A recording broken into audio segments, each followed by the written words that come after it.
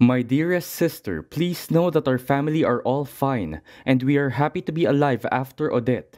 Our houses are roofless, but we are not hopeless. This was the letter of Aini Antonio Jimeno, a survivor of Typhoon Odette in Dinagat-Island, to her sister Janet Antonio Viesca of Davao City. 5 days since Odette carved a wide swath of destruction, thousands of families still have no idea of the fate of their relatives and friends in southern Visayas and eastern Mindanao.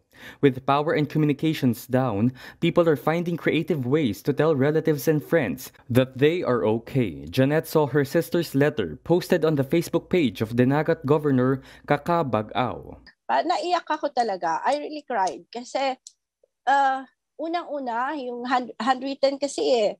So makikita mo na she was able to write that note, so she's okay. With her province cut off from the rest of the country, Bagao started collecting letters from Dinagat residents to post in her FB page whenever she gets a signal when traveling to other provinces.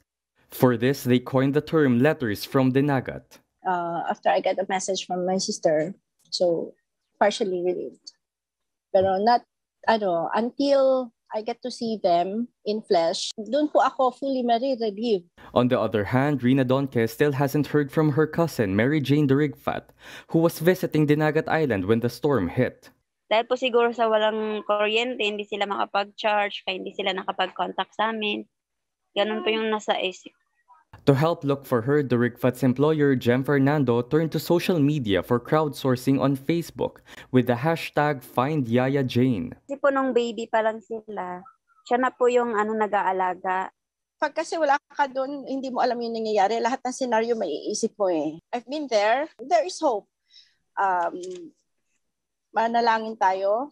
Let us pray to God na ma-protect sila, na ma-protect yung mga victims. Mobile journalist Jacob Lazaro, we are One News.